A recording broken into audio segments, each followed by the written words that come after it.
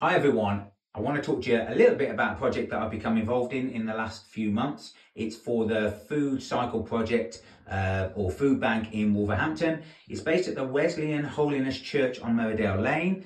All of the volunteers there work on a Wednesday afternoon to create a three-course meal from some food that may have been thrown away or wasted, and then provide some meals also for people to take away. On top of that, it's a nice opportunity for people that need it to have a chat and get some companionship. It's really important work. It's open from 5 till 6 p.m. If you need any details or know somebody that needs a little bit of support, follow the information in the caption below.